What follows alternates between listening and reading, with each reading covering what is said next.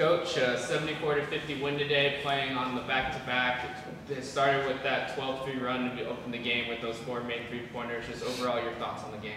I was really pleased with the win. Long Beach State's a very good team. They're going to do well in the Big West this year. And we didn't have a lot of time to prep for their zones. They play a lot of different types of zone defenses. So when we got off to that really nice start, making three-pointers and finding open people and kind of jumping on them right away, that was a good sign, obviously. And then I thought we did a really nice job of moving the ball and sharing the ball and finding gaps in the zone and creating some really good scoring opportunities for us and kind of made them get out of their zone and get into man. And I thought Kennedy did a fantastic job on Bambrick, their leading scorer.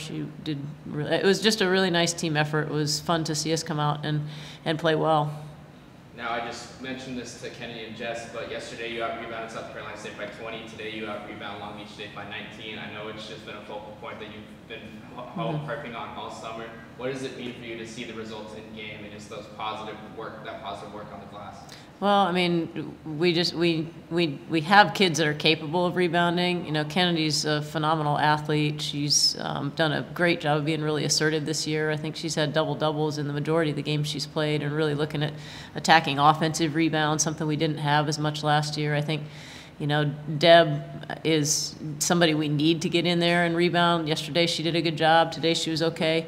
But I thought Deb had a really good stretch of 2 games here for us. We need her to rebound. We need Lauren to rebound. We need it to be a collective team effort, and we certainly have been harping on it and practicing it and talking about it a lot and just making it a point of emphasis. So hopefully that's something that we're going to continue to emphasize it. Hopefully our kids will continue to respond the way they have.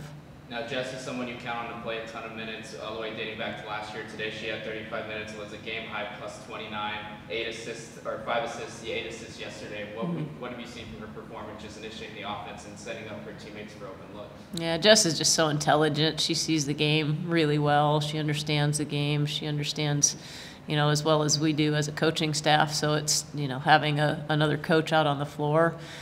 She's the one really that orchestrated, a lot of Deb's scoring opportunities, a lot of Yo's scoring opportunities, and she finds people and puts people in positions, gets them the ball in positions where they're able to do something with it. I thought at the end of the game, finally, she kind of looked for her shot. That's the one. If I have a critique of Jess, it's that, sometimes she gets caught up in kind of managing the flow of the game and forgets that she's actually playing in the game too, and needs to be a scoring threat for us and look for her shots because she's a really, really good shooter and scorer and is highly capable. But it's, to have somebody on the floor with, the experience that she has and the intelligence that she has is an incredible asset for us.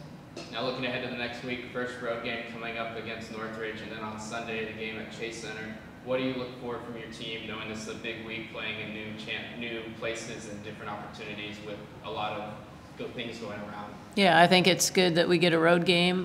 We purposely scheduled, a heavy non-conference home schedule.